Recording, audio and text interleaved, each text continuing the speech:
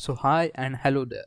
Welcome to the new video of the course, and this would be the last topic of this particular course, and the name of the topic is designing of CE amplifier. So in this particular topic, or in this particular video as such, this won't be a continued form of the video. I had divided this video into three parts that we are going to see further. That's not a big deal, but in this particular video, or in this particular topic, we are going to design one CE amplifier. So basically we are going to take the values of resistors and capacitor in such a way that we should get exactly amplified form of the input signal. Okay, so this is the basic agenda of this particular topic. Okay, so let's dive into the lecture.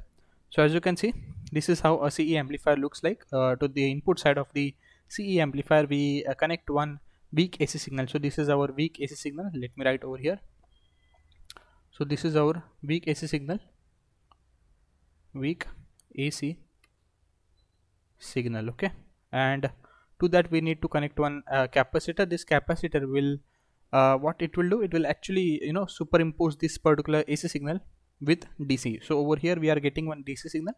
Okay, and this the task of the capacitor is to superimpose this particular weak AC signal on the DC signal. Okay, and we had used voltage divider bias because it actually it provides a faithful amplification, or basically the stability factor is quite good for the voltage divider bias. Okay, and then we had connected one RC and RE to the collector and emitter terminal of the BJT transistor, or sorry, bipolar junction transistor respectively. Okay, and we are taking output from the collector side. Okay, and obviously we need to connect one capacitor. Again, the Cout, or the main task of the capacitor which is present over here, is to superimpose, or is to just get the strong AC signal from the collector side. Okay, so basically it will block the DC, and it will only allow the amplified form, or the amplified version of the AC signal. Okay, so this was the weak AC signal. Over here you should get strong AC signal, and this is our V out. So let me write over here, this is our V out. From here we are carrying, or from here we are measuring, sorry, not carrying, from here we are measuring strong AC signal. So this is our V out. Okay, and this is the emitter resistance RE, and to that, in parallel to that, we had connected one capacitor. Okay, so due to this, what happens? Okay, I hope you remember that particular concept.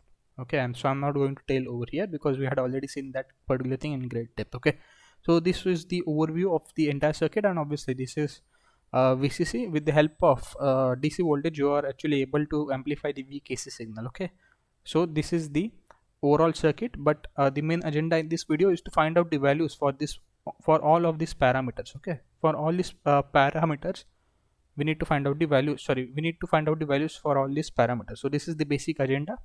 Okay, and yeah, this is how the AC modeling of BJT looks like. Okay, again we had deal with this particular thing in great depth, so again no need to explain all of these things over here.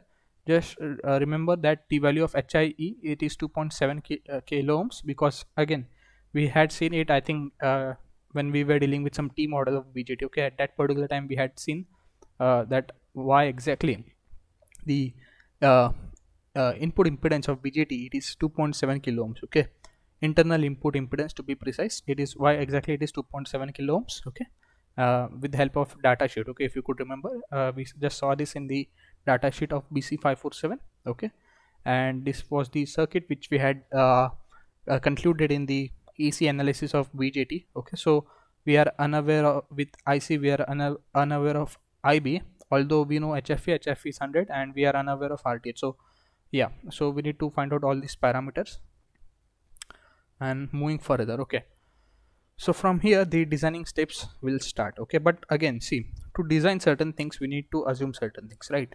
So see, let's assume, let me just draw one box over here. Let's assume this is our amplifier. So this is our amplifier.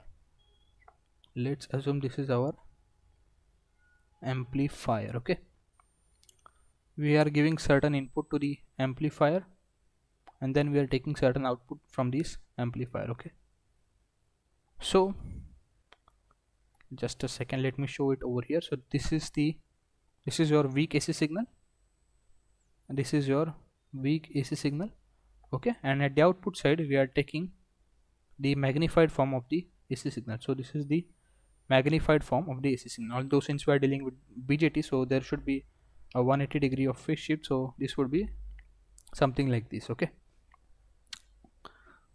Okay, so I hope you understood this, you know this particular thing. Okay, we had already seen it in the previous sessions only, but the thing to notice over here is that, see, we are unaware of the input signal. Okay, and we are since we are unaware of the input signal, so we cannot design an amplifier which will give this kind of output. So we need to assume certain things, right? So let's assume we want to amplify a weak AC signal of 10 millivolts, okay, to strong AC signal of 1 volt. So that means what? This signal, the voltage, overall voltage I'm talking, see, the overall voltage, that means from here to here. So the overall voltage of this signal, it is, let's assume it is 10 millivolts, okay, 10 millivolts. Okay, let's assume the overall voltage of this signal, it is 10 millivolts. Okay, and then what is our desire, what we desire is, we need to amplify this signal in such a way that at the output side we should get a signal of 1 volt. So that means what? That means, see, at the input side we are giving 10 millivolt of signal. So this is a weak AC signal, right? So this is, let me write over here. So this is my weak AC signal, weak AC signal. Okay, and with the help of the amplifier, I am able to amplify this signal to 1 volt. So this is my strong AC signal. So this is my strong AC signal. Okay, so this is the basic agenda. Okay, or this is what we had assumed. Okay, see, if we are designing certain amplifiers, maybe for, since I'm a biomedical engineer, so for biomedical from the biomedical perspective, okay, let's assume this is your heart. Okay, so the ECG signal, okay, it's something like this. ECG signal, it is of 1 millivolt. So this is of 1 millivolt. Okay, 1 millivolt. We are aware of the input signal. We are always aware of the input signal whenever we are dealing with amplifiers. And now, being an engineer, it's my duty, or it's according to my desire, I will design this circuit in such a way that I should get output according to my desired value. So if I want that output should be of 1 volt, so amplifier, I will put one amplifier in between such a way that this 1 millivolt of signal should be getting amplified with should be getting amplified to 1 volt. Okay, if I want, no, I don't want 1 volt, if I want 0.5 volt, I will design that amplifier in that way. Okay, by changing the values or by altering the values of resistors and capacitors and all. If I want that, no, my amplifier should be of 10 volts. Okay, I mean, sorry, the output, I mean the overall amplitude of the signal should be of 10 volts.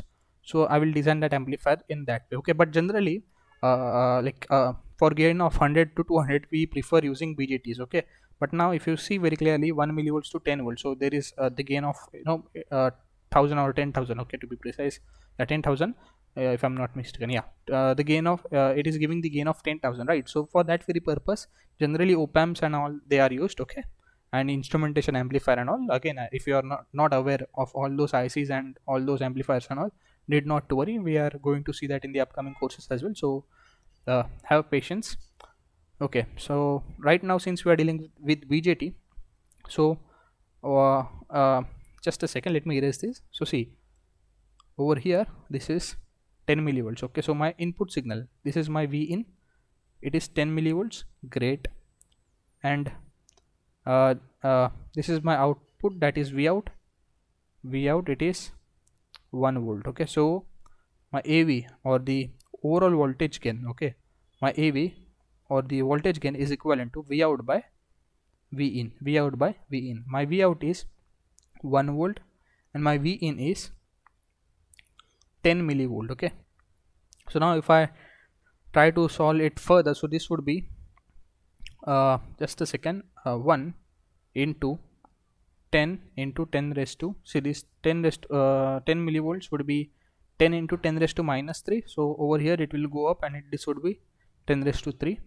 Okay, sorry, and this would be minus 1. Okay, because over here this is 10. Okay, if this 10 goes up, so this would be minus 1, and this millivolts, it was 10 raised to minus 3. When it will go up, this would be 10 raised to 3. Okay, so this would be equivalent to 10 raised to 2, which is equivalent to 100. So basically our agenda is that we are extracting this 10 millivolt from certain thing, okay, and we want to amplify this 10 millivolts to 1 volt, okay. So basically the overall gain, okay, of the amplifier should be 100, okay. So basically we need to design an amplifier whose gain should be 100, okay. So this is the conclusion of this particular discussion, okay. So let me write over here. So what is our agenda? So from the above discussion, from the above discussion, or explanation, it's up to you. What is our agenda? The agenda is that the amplifier, we need to design an amplifier. We need to design an amplifier whose gain, or voltage gain to be precise, should be 100, okay, whose gain should be 100. So this is our overall agenda. Just a second. Now if you see very clearly, we had found out the values of this one. So now we are also aware of R1, which pans out to be 51 kilo ohms, right? 51 kilo ohms, okay. Just a second. 51 kilo ohms, and this is 10 kilo ohms to be precise, okay. And this is the value of IB. It was 0.18 microamperes, right? So this was, just a second, the value of IB, it was 0.18